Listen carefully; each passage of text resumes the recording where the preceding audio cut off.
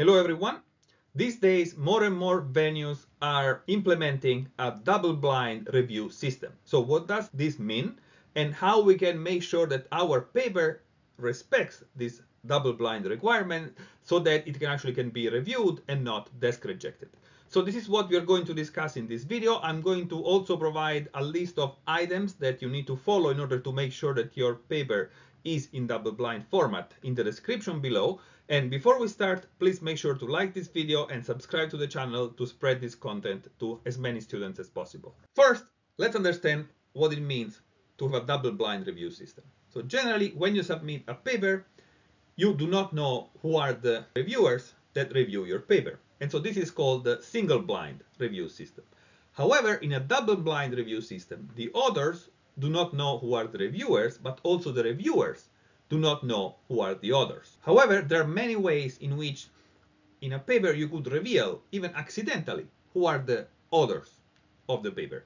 And so in this video, I'm going to provide a set of suggestions that are very useful to follow to violate the double-blind review requirement. The first step to avoid revealing the name of the authors is just to do not put the name of the authors in the heading of the paper.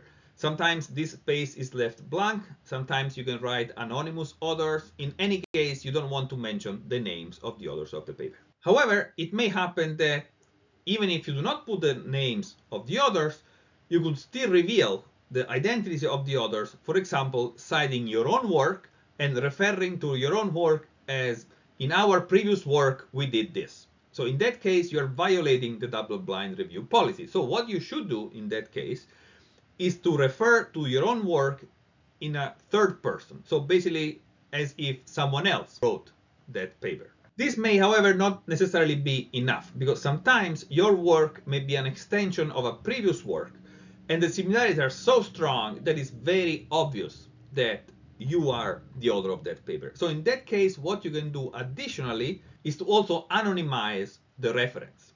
And you can say the reference is anonymized because of the double-blind review policy. Another way of revealing who the authors are is by acknowledging people, universities, grants, or any other entity that might have helped you in the paper. So the acknowledgement is generally a section of the paper that you remove at the time of submission and that you add after the paper is accepted when you submit the camera ready. Sometimes it may also happen to reveal the affiliation of the authors accidentally when the name of the affiliation, for example, appears in, let's say, some project classes or some diagrams that you are using in the paper. So make sure that also those parts that generally are not as obvious and not as straightforward to think about are also anonymized. So you can just change the name of those classes just in the image at the time of submission and then change it back again once the paper is accepted. The experimental section is another section where you could accidentally reveal the identity of the authors or at least the affiliation of the authors.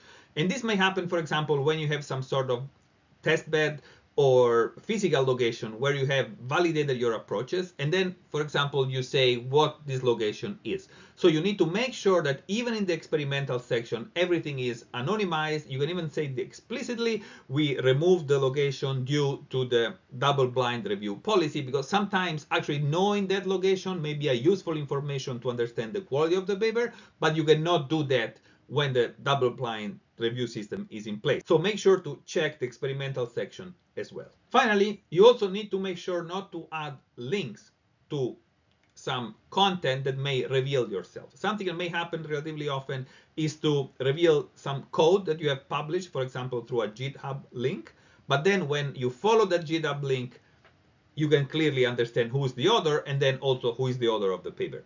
So make sure that these links are either not present and you can anonymize them, or if you think they are very important for the review of the paper, you can either warn the reviewers saying that by following this link would reveal the name of the authors, or alternatively, you can just make sure that that link does not reveal the name of the authors. But my suggestion in this case is just to anonymize the link, remove it from the submission, and then add it again once the paper is actually published. So the last thing I want to mention is that the reviewer is not supposed to be a detective. So the reviewer is not supposed to look for clues that are hidden somewhere that may reveal who you are. However, we need to make sure to follow everything that we have said in this video so that we are not going to make obvious to the reviewer who the authors of the paper are, but at the same time, don't be afraid that the reviewer is going to do an investigation in order to find out who you are. So I hope this was useful and that you're not going to have any problem submitting double-blind review papers. And please, if you like this content, like the video and subscribe to the channel, and I'll see you at the next video.